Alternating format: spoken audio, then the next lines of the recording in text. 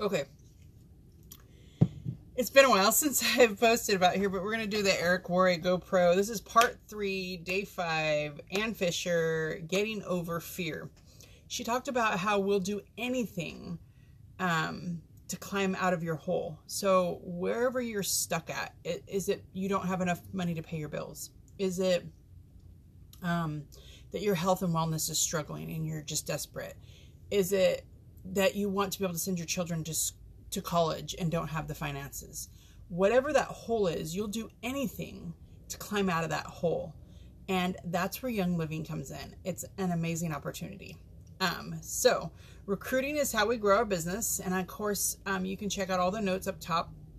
If you have any questions about any of it, reach out, and hopefully I remember from that, because it's been so long now, but hopefully I remember and I can help you through it. But you are just asking people to take a look at this opportunity.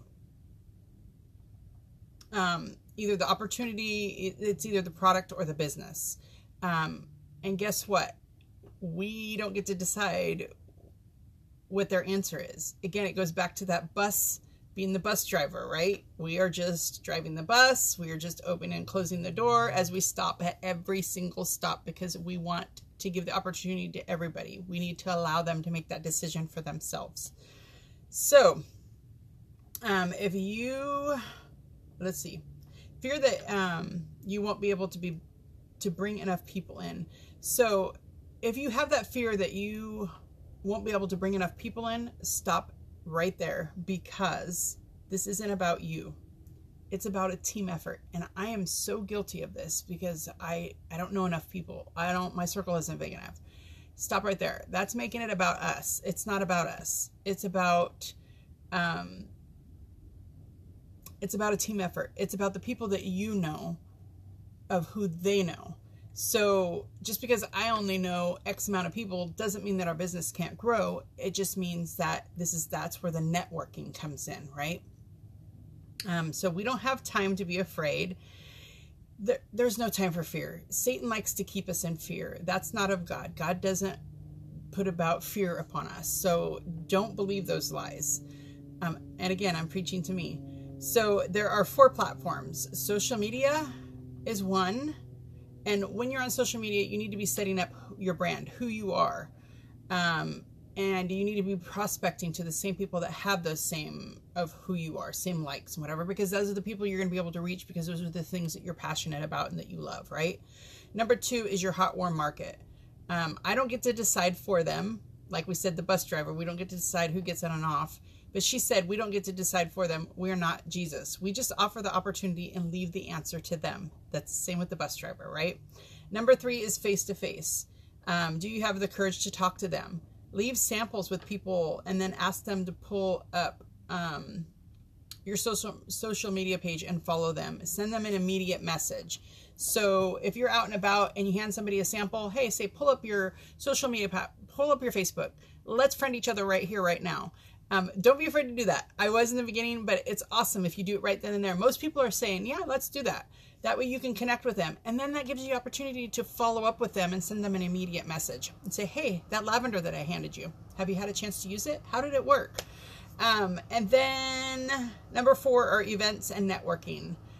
You can do those nowadays. They're virtually via Zoom or whatever platform you're using. I'm finding that Zoom works really well for us to get a lot of people to.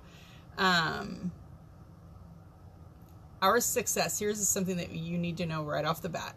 Your success in this business, me too, has nothing to do with anybody else. Not our upline, not our downline, not our crossline, not anybody. It has to do with us. We have to take the responsibility on our own shoulders and do that. That doesn't mean that this is not a team effort, because it is. But we can't say, well, Denise has been stuck at executive for 3 years, so it's because her upline didn't train her and her downline isn't doing their job. No, girlfriend or boyfriend. No. That is not true. It falls onto us. We have to take responsibility. We own this business. We are our own boss. We have to do that. Okay, so get over your fear of inviting. It's all you are doing is just inviting them. The outcome of what they decide is up to them, not up to you. I do like that many of these speakers talked about giving them an out. So instead of saying, hey, come to my class, so you can learn about this. No, hey, come to my class, check this out. We're going to be talking about this. And if it isn't for you, no worries. You're giving them an out so they don't feel like they're being pulled into it and stuck in it. So always give somebody an out. It's super important. Find 10 people from each platform and invite them personally to take a look. That could be at the products. It could be at the business. It could be whatever. Sorry, I'm just reading my notes. Okay, there's really important. Marry the process, but divorce the outcome. Marry the process, but divorce the outcome. So get married to presenting the opportunity. Get married to presenting the opportunity. Get married to presenting the opportunity. And then divorce the outcome. Leave that stuff behind because it's not up for us to decide. And if you were getting paid $100 per person for just inviting, how many people would you invite? So if I said to you, I'm going to pay you $100 for every person you invite to take a look at the opportunity or take a look at the products, how many people would you invite? I'm sure you'd invite a lot. I know I sure would. So, desperation over fear. We are desperate to succeed, whatever that reason may be for our business. Get out there and jump over that fear. And you guys have no idea how much of this is for me that I'm talking to me right now. This was huge because I battled with fear for so long. Of fear of what people would think about me. Fear of what people would say. Fear that people would reject me. That's the biggest. Fear of rejection. It's a big one for me. Get over yourself. Get over that fear. People need what you got and get out there. All right, guys. God bless.